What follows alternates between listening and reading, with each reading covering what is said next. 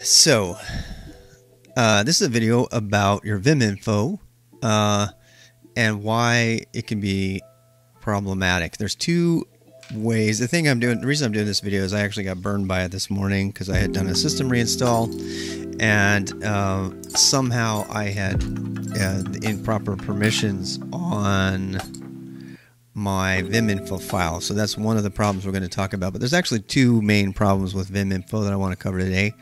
First of all, what is viminfo? So this is how we're going to do this. We'll talk about what viminfo is, how it helps you, and how it can really mess you up when it gets out of whack. So what is viminfo? Viminfo is this file, which I'll give away. It's in your home directory, and it allows... See, I can't read it because I've turned it off for temporary reasons. But it's this file that lives in your home directory that contains pretty much the state of your Vim. Everything that you've cut and pasted, where you were.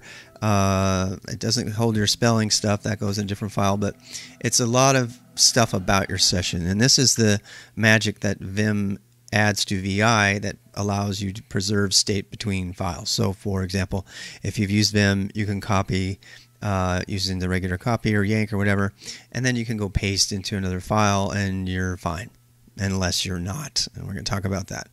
And that's really cool. I mean, it gets by some of the frustration of VI, which would always put you on a new line every time when you open it. And if you're in and out of a file, that's super annoying. That's why I did this today. And the other problem is that it keeps track of your cut and paste buffers. And if you don't have that with VI, I'll do it today. But the traditional way to copy something from one file to another would be to just edit the file. Let's say I want to copy, oh gosh, just this section. So I like my bang, which is my exclamation point, left curly selects the whole section, and then I'm going to write and W to temp whatever. Okay, so now I have a file called temp whatever, and if I'm editing a file, temp hey, then I can actually pull in the file with :r/temp whatever, and I get the file. So in VI land, that's what you do, and that's how I've been trained. That if you're on a system that doesn't have Vim, you need to know how to do that. Most have Vim these days, but even if they only have VI, that's the best way to transfer data between two files. There is no Vim info. There's no sense of state or cut and paste between two sessions. So that's how you do that, and that's always what you can fall back on. But if you'll notice, I don't know if you noticed which line I was on, but when I opened vimrc again, look what it did. It put me at the top of the file. Well, I was actually down here, line 7 or so, and it didn't put me in the right place. Okay, so let's deal with that problem first. So if for any reason at all, and I have not been able to determine the main reason that my viminfo lost its read access, but it could be because you ran as root or sudo or whatever. I'm not fully aware of all the reasons. But if for some reason you lose read access on that viminfo file, and here's the permissions -ls space -l or ll, if you have that alias set, you see that there's this file with no permissions. So you can't read it, and you're kind of stuck because it's got a lot of great information in it. This one does anyway, and it can't access any of the data at all. Okay, so it opens it up without any sign. I can be down on the bottom line. I'm on line 168 of this big long vimrc, and now I try to reopen it, and I'm back to line 1. How annoying is that? Well, that's the life most VI people have learned to live with, but it's still annoying. And viminfo gets around that. But the way to fix that is all I have to do is give it read and write permissions. Well, let's do one at a time, because it's possible, I don't know how, but you might lose write permissions. But in that case, you actually get a big wonderful error. So we're going to chmod it. We're going to add readability to the file. So chmod +r /dot viminfo, and then we'll check our permissions again with ls space -l. And we see, oops, I added R to everything. I probably don't want that. So let's go ahead and remove. I refuse to use octal. I like octal, but I just don't want to use it here. So let's change that to be plus, let's just for the user, plus R. And I guess we'll have a video on permission some other day. But then if you look at this, you see there's R. Okay, well, what does that do? So let's go back, and it's funny because I'm going to edit this file that I've been editing before, and you'll notice it's going to think I was on a line different than I was. I was on the end of the line, but now when I edit the file, it puts me on line 32, which was, oh, but I tried to save it. Did you see that error? Let's do that again. So if I try to save it, oh, hey, you can't write your file, right? Okay, so it can't write the file, so that's actually good. Let's go see why it thinks I'm on line 32. So we're going to go to viminfo and look in here, and it's lots of good stuff in here. All the read-write registries, everything. The version, let's see. There, I think it's the one that, that's your search string history, okay? I don't know where the line return is, but it doesn't matter. This is a big old buffer. That's the vimrc, of course, which I pasted earlier. But somewhere in here is the line you were on. Command line history. Let's see, where is input line history? Well, just trust me, it's in here. I don't know where. We'll find it another day. But you see, even that I can't edit the file. It doesn't save my history. So I get the warning. So the conclusion here is you can't see. You get an error if it's just write only. But let's fix that. Let's do our chmod again. Chmod user plus write. And now we should be fine. And when I edit viminfo like we've been doing, you see that you know, I can move around. So let's see. I'm going to go to the line, another line we're going to talk about in a second. Let's see if I can find it. Viminfo. So searching for viminfo slash is how I searched. So here's the line that I have in my viminfo that we're going to talk about next. But I'm on line 29 now. When I close out and I reopen, I should be on line 29. Yay, thanks. Everything is working good. So that's the first really weird quirk. So if for any reason you lose your permissions or your line numbers keep jumping back to the beginning of the file, and you're like, hey, I swear to I got this all working. It's not because it's not reading your viminfo, which is what I thought. It's because your viminfo can't be read, and so you need to go back and check on that. All right, second thing. So as you've seen, we've been cutting and pasting. I'll do it again. So we're going to take that line that we did, we cut and paste, and I'm going to do the same thing. Bang, left curly, that selects. I just use bang for everything. There's clearly lots and lots of other ways to do this, but I use the magic wands, which I'll have a video on all the time. And I just get rid of the magic wand in this case and write the section to another, let's say. Oh, file exists. Okay, I get that too.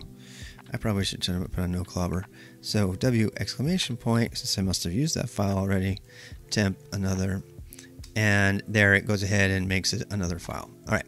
So, but the thing of it is I didn't even really need to do that, right? So I can actually just yank it. I can yank the thing Y left or what was that, right curly, and that says it yanked 13 lines down here. You see this? 13 lines got yanked. So that's about 13 lines like here. All right. So now what? Let's go put them into another file. Another one I got. And now if I just type P, it knows what to do. Okay, we're going to delete this though. That worked properly, so no worries there. But here's where stuff gets really subtly scary and dangerous. Pay attention here. Put your ears on. When you're editing the viminfo, so this file has 168 lines. If I am going to copy and paste the whole file, which is not uncommon, obviously you should just copy the file, just do CP or something. But let's say I had a line buffer that was huge. Let's say I had 168 lines, or you're refactoring, some code, and you're putting markers and stuff like that, and you're putting things into different files, and guys with VS Code would like be copy and pasting with a mouse to do all that. And then in your case, you've got to use these commands, and you need to trust the registries are going to be big enough to do this. Without the viminfo line, the viminfo line that you see here, you are not going to be able to do anything larger than 50. So let's watch what happens now. So if I try to yank the whole file, so that'd be yank capital G, 168 lines yanked. So there you see 168 lines are yanked. And that's awesome, right? I got the whole file in one thing. Again, this isn't easier done with an MV or XCP from the command line, but still, you get the point. Now, I've got this nice, wonderful thing all queued up, and I can put it into another using Vim's viminfo functionality. I can push P, and I get all 100. Nope, I only get 50 lines. You see that? I only got 50 more lines. That's a big problem. And if you haven't hit this problem yet, please be glad that you're not ever going to hit this problem. The reason that this is a problem is if you're not using version control, which you always should, of course, then you have no way to recover this. So let's say you, instead of yanking it out of the other file, which is, you know, and you deleted it, which might be the thing to do so you can avoid redundancy, you've actually just lost how many lines? Like 108 lines or so. So, you know, they're gone. They're completely gone. And there's no recovery. There's no getting them back. They're not saved anywhere. They're just gone. So, and the culprit here is your viminfo, because of, you know, size constraints on stuff. I mean, they're, you know, of that file, your viminfo file is now not big enough to hold the type of lines and things you want to copy and paste. Okay, so this is why you need to put this in. So there's this gets around several problems that to the limitations to the viminfo file, and these days bumping up these maximums is fine.